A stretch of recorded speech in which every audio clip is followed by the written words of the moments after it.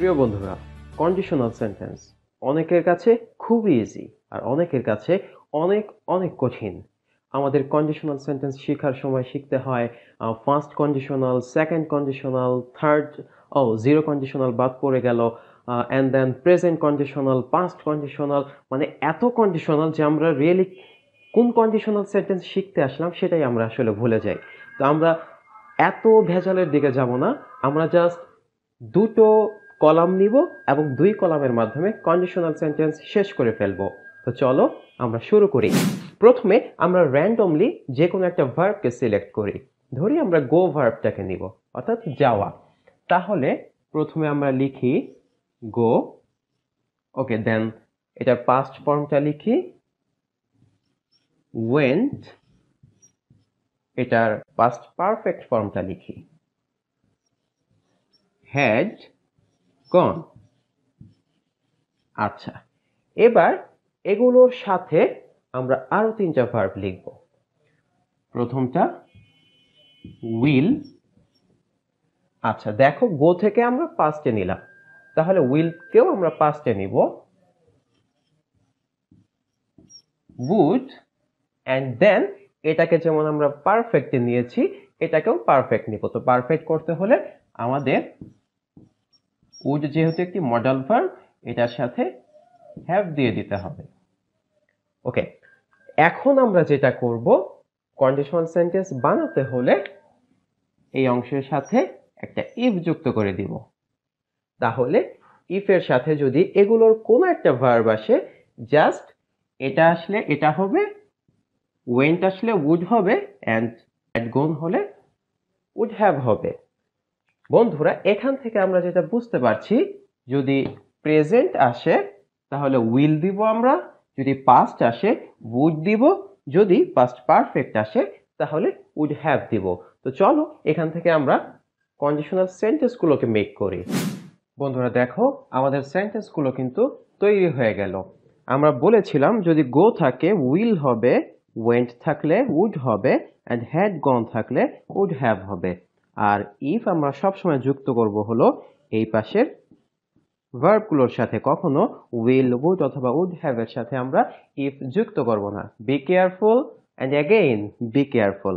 আচ্ছা, তাহলে দেখো আমাদের প্রথম সেন্টেন্সে আছে if you go to college, যদি তুমি কলেজে যাও, ইউ উইল অ্যাকুয়ার নলেজ, তুমি জ্ঞান অর্জন করতে পারবে। অবশ্য জ্ঞান অর্জন করার জন্য কলেজে না গেলেও চলে। আচ্ছা, তো আমাদের গো অর্থাৎ প্রেজেন্ট ভার্ব যদি থাকে তাহলে এপাশে আমাদের উইল হবে, অ্যান্ড দেন আমাদের অন্য ভার্ব বসে যাবে। তারপর যদি ওয়েন্ট থাকে আমরা বলেছিলাম উড হবে, তাহলে ইউ উড, দেন অন্য ভার্বকে আমরা বসিয়ে দিলাম।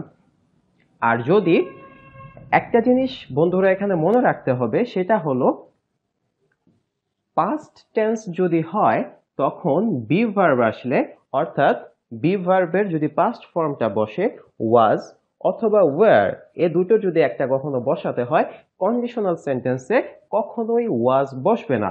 তাই সব সময় ইউ হোক, দে হোক, আই হোক, হি হোক, সিঙ্গুলার অর প্লুরাল, সব ক্ষেত্রে আমরা ওয়্যার ব্যবহার করব। এটা মনে রেখো। তাহলে if I wire a student, আমি যদি একজন ছাত্র হতে পারতাম, I would go to college, আমি কলেজে যেতে পারতাম। দেখো এখানে পাস্ট হলো, ঠিক এ কারণেই আমরা উড দিয়েছি। যদি পাস্ট হয় সেক্ষেত্রে আমরা উড ব্যবহার করব।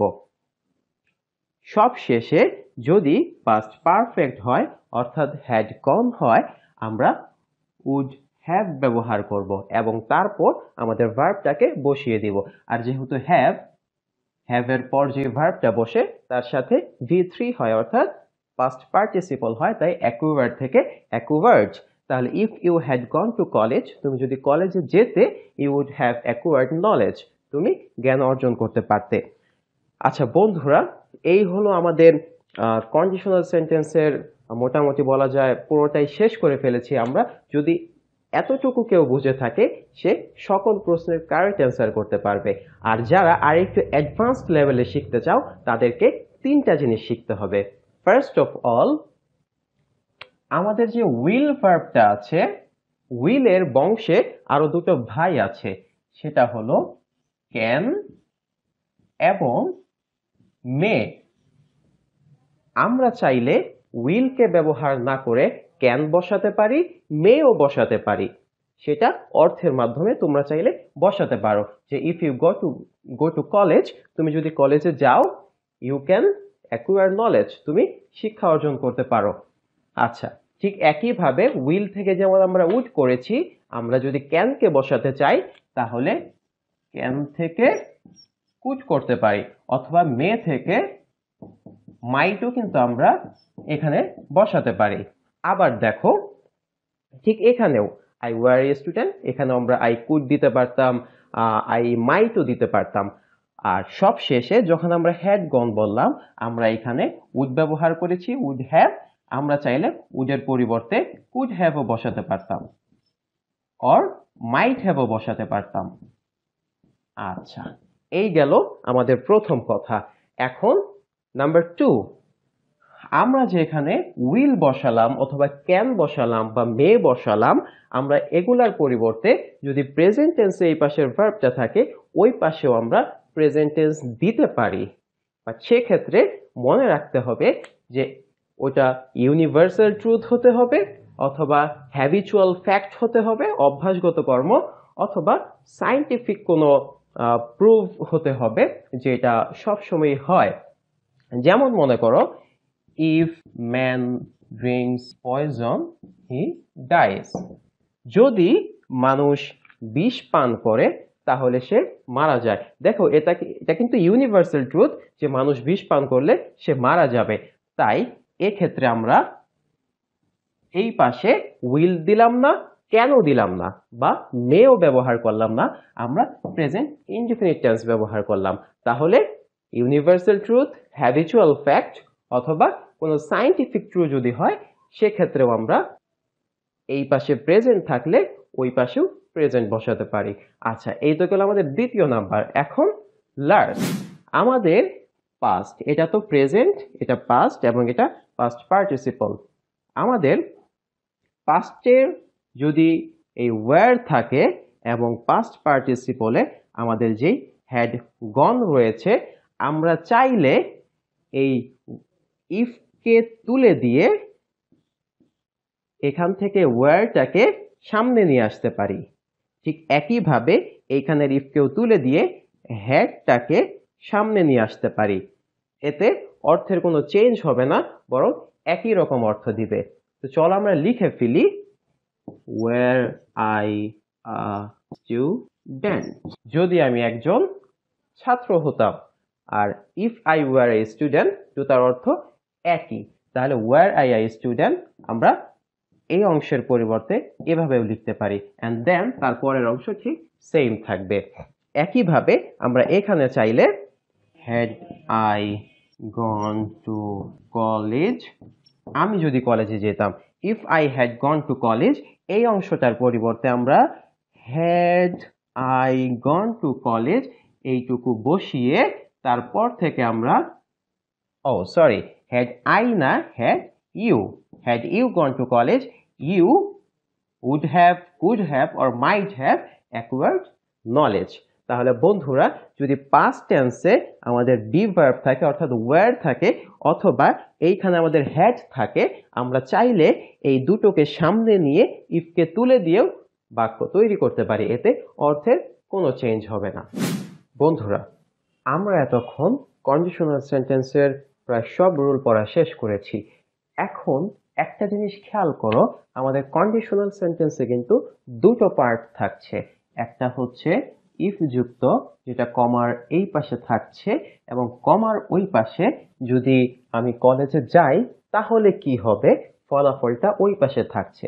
ঠিক একইভাবে ইফ যুক্ত অংশটা কমার এই পাশে, যদি আমি একজন ছাত্র হতাম দেন কি হতো, সেটা কমার ওই পাশে আরেকটা পার্টে থাকছে। এখান থেকে আবার মনে করিয়ে দিচ্ছি, উইল, উড অথবা উড হ্যাভ এই অংশের সাথে কিন্তু ইফ বসবে না। ইফ বসবে হলো যদি এটা হতো, অর্থাৎ সিম্পল ভার্বের সাথে আমরা ইফটাকে বসাবো। এখন একটা জিনিস মনে রাখতে হবে, আমরা ধরে নিই এটা 1 নাম্বার অংশ, এটা 2 নাম্বার অংশ। এভাবে না বসিয়ে আমরা চাইলে 2 নাম্বারটাকে শুরুতে নিয়ে আসতে পারি এবং 1 নাম্বার অর্থাৎ ইফ যুক্ত অংশটাকে আমরা পরে দিয়ে দিতে পারি। যেমন ধরো এই সেন্টেন্সটাকে আমরা ট্রান্সফার করে দিব, তাহলে ওই অংশটাকে এই পাশে নিয়ে আসি, I would go to college. এবার ইফ যুক্ত অংশটাকে পরে নিয়ে যাই। মনে রাখতে হবে যদি ইফ যুক্ত অংশটা পরে যায় তাহলে এই কমাটা উঠে যাবে, তাহলে কমা আর দিচ্ছি না। If I were a student, simple. এটা যে মিনিং দিবে পরেরটাও একই মিনিং দিবে। তাহলে আমরা যদি রিক্যাপ করি, ইফ যুক্ত অংশটাকে যদি পরে নিয়ে যাই তাহলে ওই পাশের অংশটাকে সামনে নিয়ে আসবো এবং কমাটাকে তুলে দিব আমরা, আর কোনো পার্থক্য নেই। প্রিয় বন্ধুরা, আমাদের কন্ডিশনালের আলোচনা শেষ। তোমাদের জন্য কন্ডিশনালের সকল রুল নিয়ে আরেকটি প্র্যাকটিস ক্লাস থাকছে পরের পার্টে, তোমরা সেই ক্লাসটি অবশ্যই দেখে নিও।